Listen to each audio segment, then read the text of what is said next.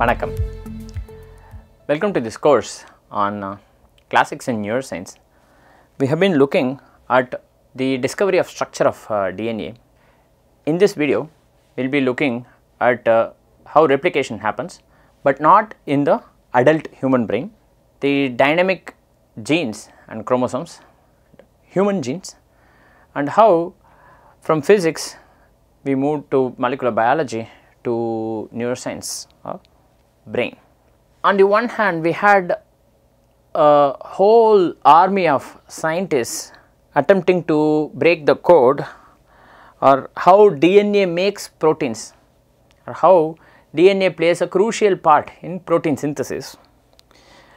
On the other hand, there was continued interest in how DNA replicates itself, because that is also crucial.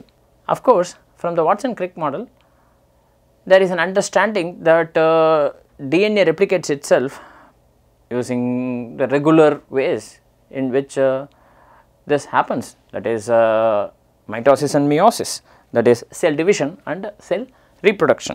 But exactly how, that was not yet found.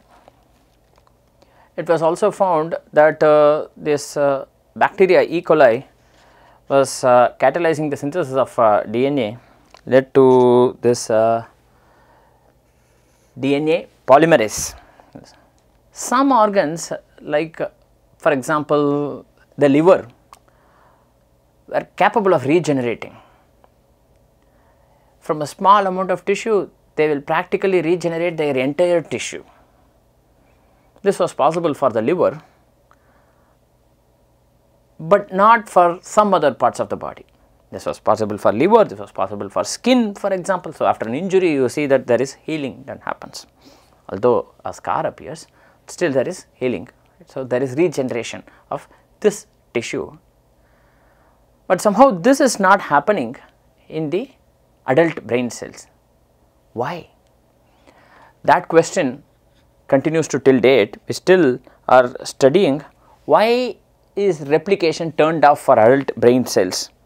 As people were discussing these two things, one on how DNA can play an important role in synthesis of proteins, and another on how DNA itself replicates within various parts of the body, but not in the adult brain.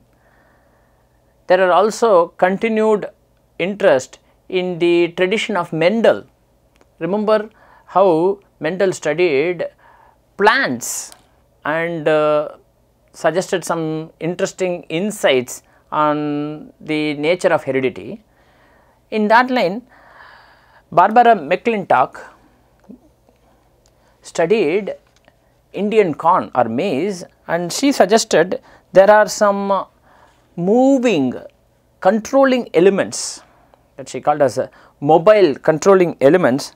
She later came to be called as mobile genes.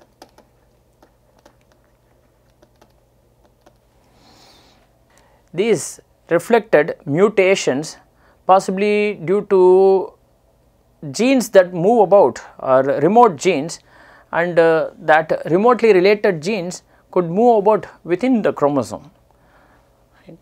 So, this first suggested some idea that genes can move about. So, there is this dynamic nature of genome, but only much later the importance and confirmation of this theory would come about. It would take about 2-3 decades for this to come about. How many chromosomes are there was another question of interest. So, the word karyotype referred to the specific arrangement of chromosomes. Fruit fly, as the model system, has only 4 chromosomes, which makes it specifically very easy. It is an easy model system to study. In humans, there were, it was suggested first, there were 23 pairs called autosomes, and an additional 2 X chromosomes in females, and or an X and Y chromosome in males was known to be present. It was suggested at that time. So, there were 23 plus 1. was suggested. Finally, in 1956, it was confirmed that the humans had 22 autosomes and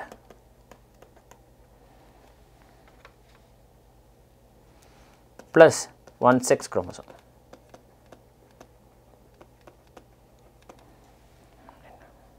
Another idea that came about was that specific clinical disorders were somehow correlated with abnormal arrangement or abnormal chromosomes. So, this idea that some diseases are genetic originated from this thought process. Examples are sickle cell anemia, which showed some defect in the gene for hemoglobin, and glycogen storage disease, defect in the specific gene for the enzyme glucose 6-phosphate. Something that is more relevant to neuroscience was that in Down syndrome, there was trisomy of the 21st autosome, or rather instead of a pair you have 3 chromosomes in the 21st autosome. When that happens, this led to the disease called Down syndrome. So, here you see that in a healthy child, the chromosome 21 has a pair of autosomes, but in the child with Down syndrome, there are 3.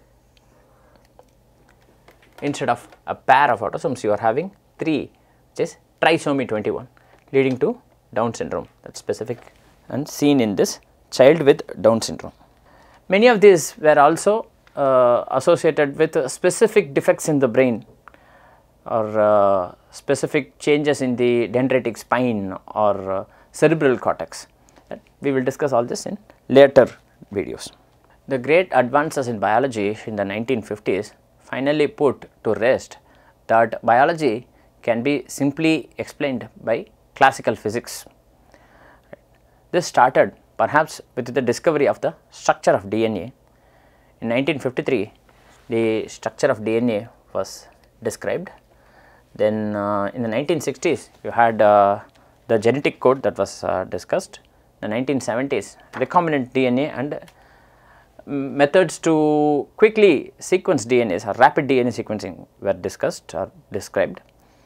And in the 1980s, there was the PCR, the polymerase chain reaction, that was discussed. In 2000, we actually had the sequencing of the entire human genome. This line of work finally confirmed that biology is not an extension of physics, that the nature of heredity was from biology, was a biological phenomenon whose mechanisms were also biological.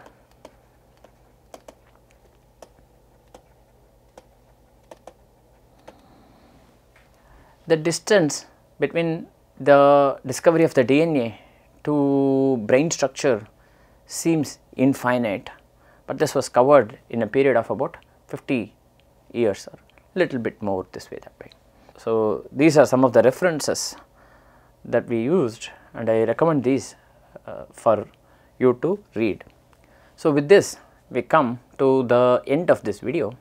In this video, we discussed how replication happens, but not in the adult human brain, the nature of genes as dynamic as discussed by McClintock, and how human genes itself work, and how we evolved from physics to molecular biology to brain, that the idea that heredity was explainable only using biological mechanisms. This is the biological phenomenon and not using classical physics.